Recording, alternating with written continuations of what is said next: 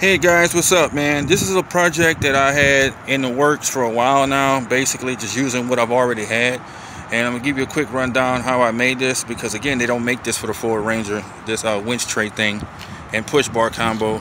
So basically all this stuff that I got on, I had it for a couple of years now. So basically this is a Nissan Xterra.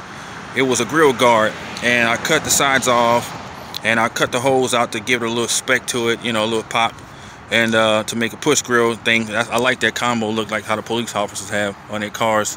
And the winch tray was 35 bucks. I got this off of Facebook Market, brand new, still in the box, luckily, you know, and got all the hardware from Tractor Supply. So if you ever need some grade A bolts, go to Tractor Supply. That's the best place to go if you're trying to build a project, because grade A bolts are expensive, so is stainless steel.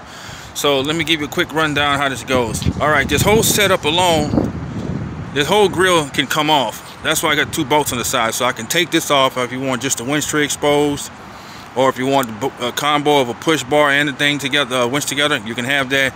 And if you got a 2008 to 2000, I think it's 2008 to 2010, I mean 2011, the tow hooks, and that's what I use as a mounting reference.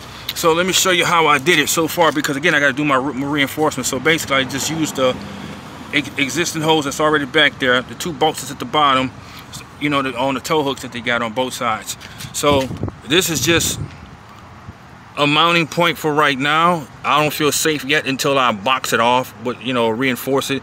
Because again, if you see right here on the trailer, I was going to put tow hooks right here, and but I said, no, I'm not going to do it. So I'm going to put the tow hooks there so the clevis mounts could be underneath there. So I'm going to box it off so that way, if any pulling force going left or right, it'll hold. It won't collapse or crumble. So that's why I got it on right now. I got it semi-wired up for right now, just to give it a good look. But, you know, I got this winch, a 12,000 pound, well, that's like 3 times more than what I need for less than a 5,000 pound truck, including a rooftop tent and these big ass wheels that I got, which are 33s.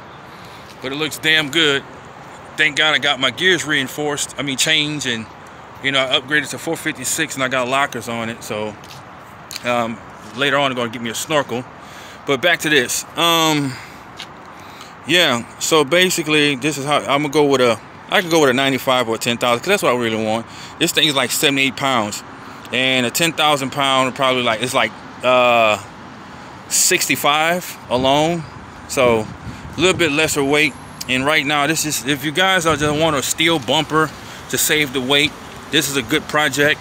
You know, after when I'm in the process of getting a winch bumper made, or I'm buying one.